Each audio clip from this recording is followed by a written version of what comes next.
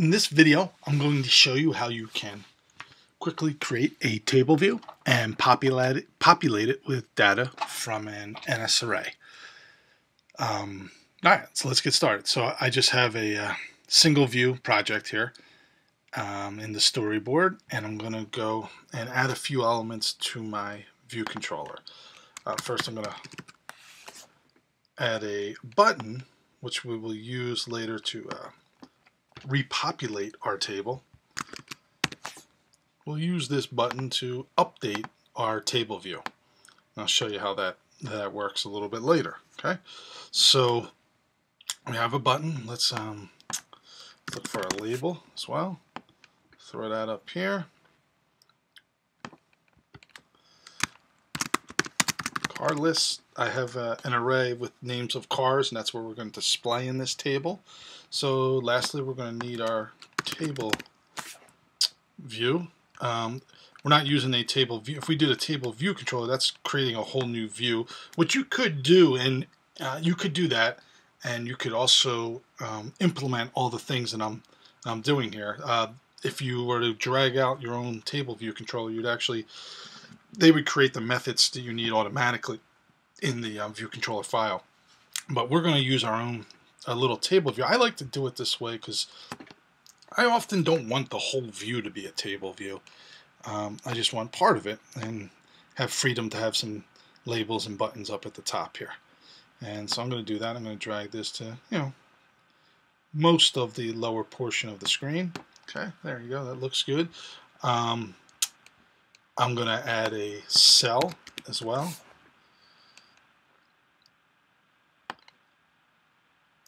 There. So I just searched for cell. Table view cell came up. Drag that over as well. We're going to want to give this a name in the attributes inspector. Right under identifier, we'll call this my cell. Okay, because you need to refer to that later when you put in your data. We're also going to want to create an outlet for our table view and for our button, for that matter. So I'm going to click on the little butler here. I'm going to go into our H file. Let's make some room. And so I'm going to drag over control, hold down the control key, drag over, and we'll call this table V, short for table view, connect, and we'll make this an action, and we'll call it update, connect. Alright, so just those two elements, that's all we need.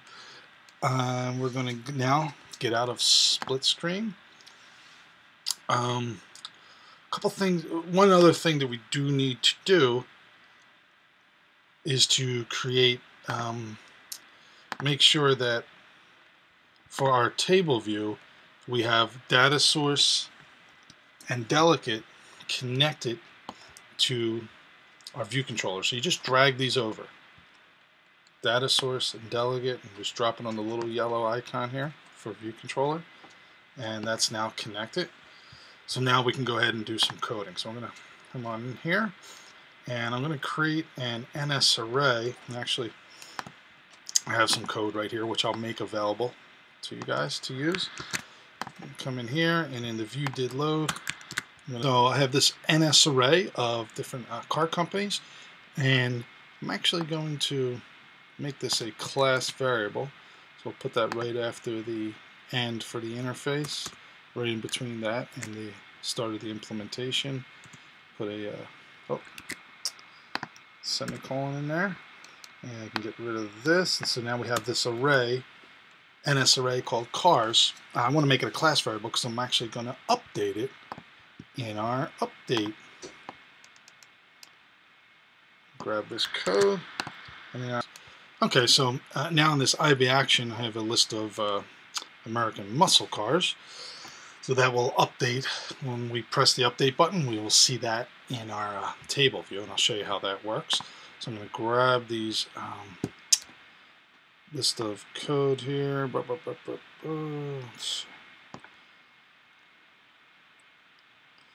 Copy that and put that right before the @end.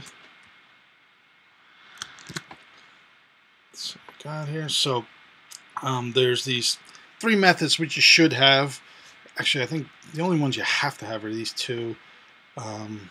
This is if you select, which I can get into in a late future tutorial. If you do select a field, one of the cells, you could have some action happen with that.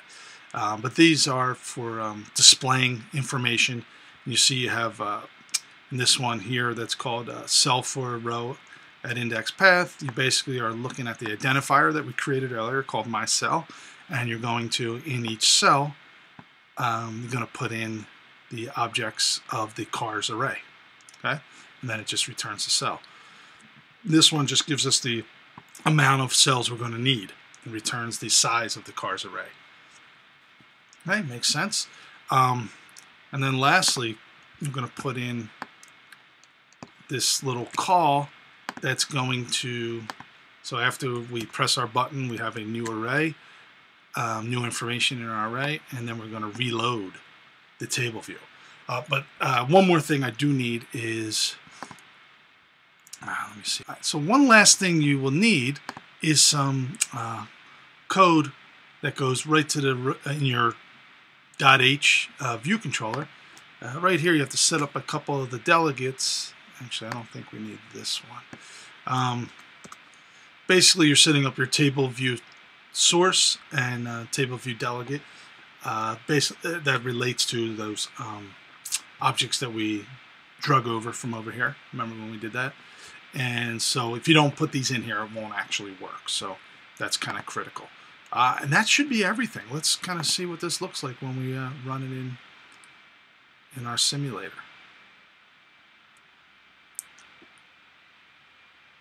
There you go. So by default, we have the first array that shows us all our car maker names. And if we hit update, there we go. You see the power cars. And if this did go down further, this naturally has a scroll view, so you don't have to worry about that if we had more elements in here. So that's how that works. Nice and easy way to have a table view for a list of any kind of data that you would want. Thanks, and let me know if you have any questions.